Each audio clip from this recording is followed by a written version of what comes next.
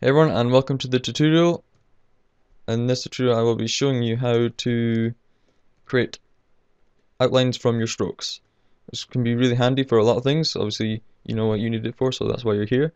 And I'll just show you how it's done real quick. So go to the pen tool, just press P on the keyboard. I'll just draw a random shape.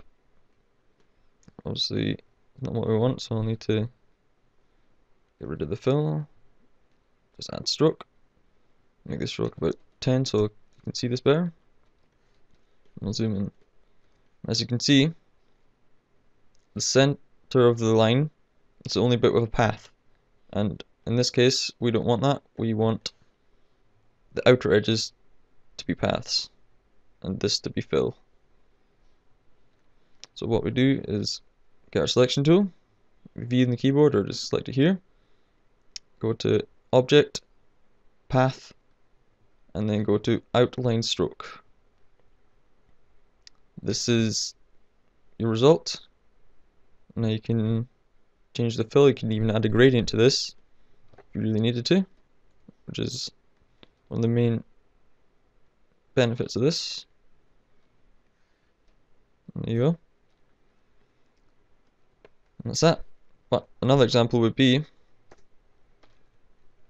which I found the most used example I do, so what I use most, I'll just type below there. But it looks a bit skinny, so I'll go to bold, but it's not bold enough. So I add a stroke to this, maybe a stroke of 2, change it to black,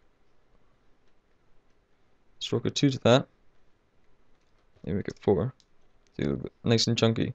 So what I want to do is create outlines from this, so I can add a gradient to the whole thing with no stroke on the edge. But as you can see, I'll always have this stroke.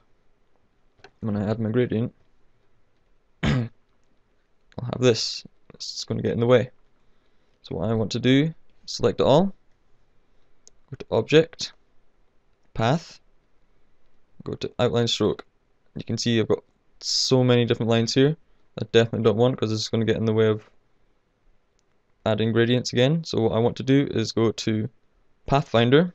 If you can't see Pathfinder, just go to Window, then select Pathfinder wherever it is. Can't even find it. There it is. Yeah, just select Pathfinder, or there's Shift Control F9, which I didn't know. And then so select all with the selection tool and click this one here.